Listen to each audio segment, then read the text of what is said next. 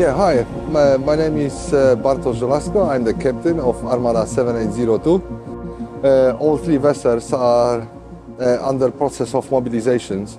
It's obviously a very challenging task, especially that considering the fact that the company is setting new standard in the shipping industry.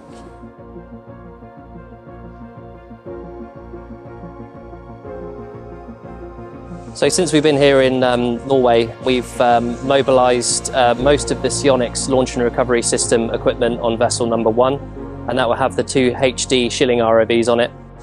When it comes to vessel number 2, that will have the Kongsberg launch and recovery system, and that will have the 2 Leopards ROVs, as well as all of the survey equipment.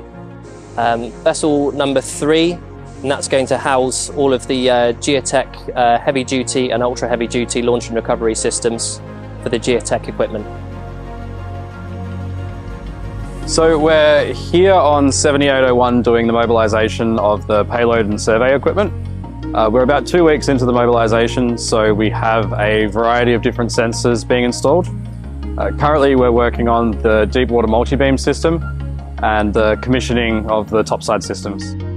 The next stage of our mobilisation, once we've gone through and confirmed the equipment is completely tested, is to move into the integration phase, which is where we bridge the gap between the vessel sensors and the remote control centre.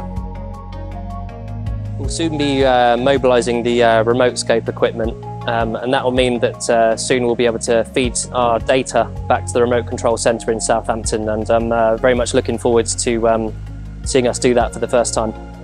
So in this first remote control centre, we have 2 main types of environment for remote operators to work in. We have the desk station, which is more for remote supervisors, and we have the bridges behind me, which provide an immersive visual environment for the operators who need to look at a lot of data and information. And on the bridges particularly, we've hit 3 really exciting milestones. For the remote payload operators and ROV pilots, they've now completed 100 operational dives using our test environment. For the remote surveyors, they're now connected into our Armada 78s and accessing the real sensor data in the production environment. That's one of the last hurdles to overcome before we can go into full operation.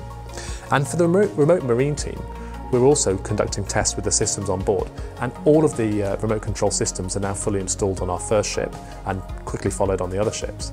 And now that this environment is all set up, we're just doing our final integration testing and proving that the whole system works end to end, ready for us to enter operations this summer.